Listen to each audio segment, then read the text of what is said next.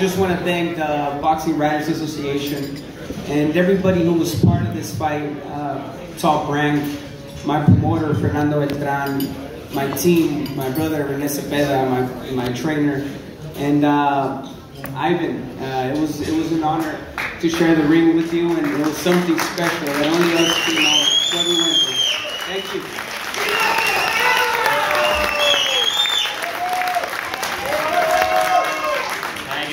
I want to thank BWAA for inviting me for this great show with great people, and congratulations, Joseph Zepada. Yes, it was a bad night for me, but it is what it is. I'm here with you guys. Thank you, thank you.